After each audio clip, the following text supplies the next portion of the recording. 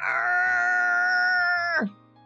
I know that is the reaction many of you have when you have to think about perspective in your art. I get that. I'm Sandy Allnock, and I am a perspective nerd, and I'm just going to be upfront about that. I think in terms of perspective, and I understand it at a level that I know a lot of people don't, and that's okay. You don't have to all the time. Sometimes might be a little bit of a help, but for the most part, you don't want to. I get it. When I was in school, I was the nerd who loved to diagram sentences. I diagrammed the entire Pledge of Allegiance. Try it sometime. And if you don't know what diagramming sentences is, you are a whippersnapper. I have also a friend who can think in math. He can go to a restaurant with a big group of people and immediately just do the calculations and subdivide that bill so everybody's paying the right amount. And we love having somebody like that around, don't we? You don't have to think about math then. Well, you have me to think about perspective for you, so you don't have to worry about it as much. And at the end of this video, I'm going to give you a little something that I think is going to help you as well. So let's get started talking about the craziness of particular perspective.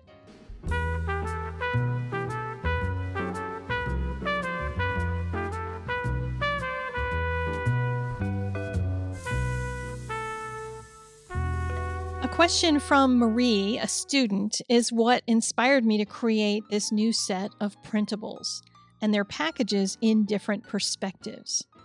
And the reason why is because she had found this picture of somebody else's drawing of some boxes. She was trying to use it as a reference. And there was just something that wasn't working. And she wanted to know what is going on. And I launched it. I made like the longest, craziest post at Art Venture about it. And I'm sure everybody's eyes glazed over. But I thought, you know, it's worth at least talking about here on YouTube. So we're going to talk about it. I took that front box and I just put the lines on it that the person who drew it made them to be. And you can see there's 3 parallel lines going off one direction, 3 parallel lines going off the other direction. I don't know why one is red. I don't remember why I did that. But anyway, they wouldn't in real life, if they were in actual perspective, they would not all be parallel. They sometimes will look parallel because you're only seeing the beginning part of that line. But if you were to draw them in actual perspective, those lines would start to narrow as they get further away from you. That's what gives you the sense of distance. That's why these look funky, because there's just a little something off, just a little bit. But the other problem is the boxes are all facing different directions. They're not like a street, a row of houses, a row of buildings that all line up together, because they're all kittywampus. Each one has its own perspective to it. And I know that that's insane, and your brain will melt down when you think about that. So I looked for resources online, and I found this website, and it's actually for package designers. If you have your image of what you want on the box, you can input it into this little system, I think. I didn't read deeply, but you can look at it on the box and then turn it around and see what the box is going to look like. And it's great for designers, but it's also great for us if you're trying to figure out what a box is going to look like. You can move it around, up and down. If you look at it completely horizontally, the sides look one way. And a long side on a box is going to narrow more at the end than a short side on a box. And there's just all those little things that once you get a hang of perspective, you sort of get a better idea about. You can assess really quickly whether you're looking down on something because you can see the top of the box. Or are you looking up at it because you see the bottom of it? And you can get hold of that once you start grasping perspective. And it's not necessary for every artist to be deeply ensconced in perspective. But this site does allow you to change up different objects and put them in here. You can go to the website and play with it. I'll put a link down below. I believe it's free because they just let me play around with it for a few minutes. So you can try it out and see. Here we're looking up at the object instead of down at it, and you tilt it the other way. You're looking down at it, even just slightly, because you're seeing the top. Those are the kinds of things that if you start wondering about perspective, go to that website and just start to see, does that mimic what you see in your reference or in reality around you? Now, if I'm trying to figure out the perspective on, say, a particular photo, like this one that I found online, then I would take each individual one of these boxes when they're all kitty wampus this way and figure out what that box looks like if no other boxes were on top of it. What do the sides tell me? And I'm just drawing lines that are parallel to the sides of the box itself. And it just shows you that the perspective can get bonkers. But you can also break down an image like this by looking individually at each box's perspective. Now this one is leaning on top of another box, so it's not even square to the horizon at all. It's just kind of, yeah, I picked this one especially because it was ugly. And it was a good chance to show people this is the way I think. I look at each box and I try to figure out where is the left and the right side. Even if it's hidden, what would that side look like? Because it tells me how to make that corner of a box and start to turn things into something that looks like perspective. But on top of it, like all of the lines together, they look like that. It is very confusing, very mush making for your brain. Is mush making even a word? I don't know. I hereby copyright it if it's not. All right. Now, this has led me to creating this set of pretty packages. And they're a downloadable set that you can purchase on my website for $15. And it comes with the 3 images. The one in the back is just centered with no perspective whatsoever. Just very simple packages. The second one on the left has perspective in which the boxes are all stacked evenly. Like my mom used to line up the newspapers with the edge of the coffee table and everything was squared off. That's what that package stack would be. There's some people that do that. And then there's people that just kind of pile things up any old which way. And that is the image on the right with crazy perspective. You do not have to draw any of that. The images are included and there's a 12-page PDF that'll talk a little bit about perspective, but a lot about shading. So I think shading is more important if you've already got the perspective handled. And in this, since you've got the images, perspective is handled. And that brings me to doing a small demonstration here so I can explain to you what's going on in my brain when I'm drawing something like this. I did not have a photo reference here. I just decided to draw a stack of boxes. This time I challenged myself to make it so that the bottom ones would be almost in that flat perspective. You can't see the top or the bottom, but as you slowly move up, since it's a small stack of boxes, not tall-ish, but it's not skyscraper height, then very little by little, the undersides of some of those boxes are going to show as you see the undersides moving at the top. And perspective can change throughout a succession of objects. So just know that because you nailed the one at the bottom, all the rest don't just automatically follow that. They all follow the general principles. And on something like this, I had to imagine in my mind where the horizon line is, and it's going to be low on this because we're looking up at something, so the horizon line will be low. If you're looking down on something, the horizon line is higher.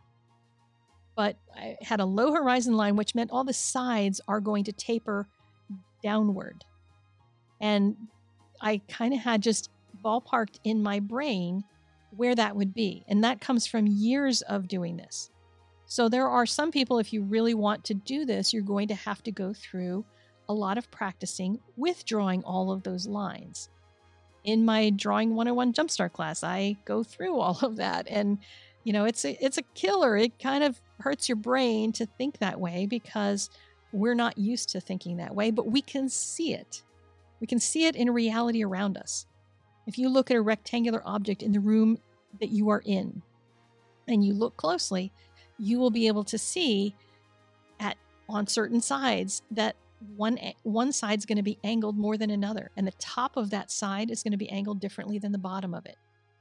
It might be really faint because when you're really up close to it, you don't normally recognize that. It's not something that jumps out at you, but your brain still processes it.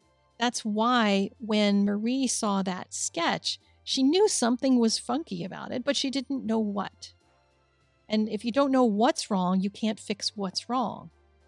And what's wrong was she went to look for a reference and found a sketch instead of finding maybe a reference for what she wanted to draw. And I use references all the time. I'm always looking for something so that I can get closer to reality. I adapt from it, or I might combine a whole bunch of references to make something work.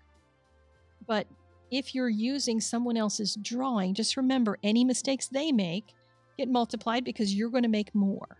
We're all going to make mistakes. We're all going to stray.